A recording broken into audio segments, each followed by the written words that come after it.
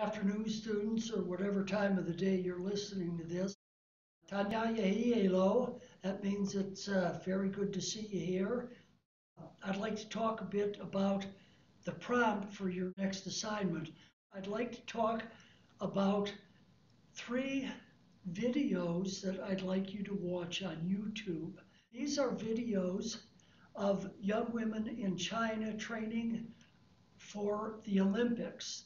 They perform a certain type of weightlifting, and it is referred to as Olympic-style weightlifting. When you watch them training, they're going to be training on 2 lifts. In the videos, the first Olympic lift is taking the bar from the ground and lifting it over the head in one motion.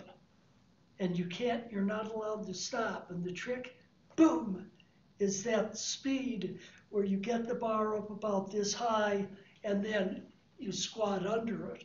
The second lift is catching the barbell in the squat position and then pushing it over the head like that and catching it like that. Another way to put that bar over the head is catch it like that. But those are the techniques that they're practicing. And this assignment has to do, I've looked over the names of people in my class, and it doesn't look like I have any Chinese women weightlifters in class. So you may say, how can I relate to this video? Well, the fact is you can't, and that's why I chose it. I want you to determine what life lessons can we learn from the Chinese women weightlifters.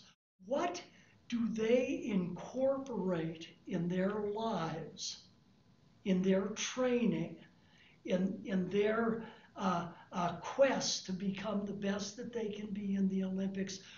What life lessons do they demonstrate that we can incorporate in our own lives? I'm recommending that you choose 3 traits and then expand on those. Determination is one. I'll get you started. These young women certainly exhibit determination. Explain, say, what determination is, and then how you can incorporate that life lesson in your own life. Do that for 3 traits, you'll have a pretty good essay there. Don't forget to use examples and be as specific as you can. One of the videos is in Chinese, but it doesn't matter. You just watch those young women training and you find out what you can apply to your own life. Good luck to you. In Spanish, you might say buen suerte, and do your best work and get it in on time, and we'll be all right.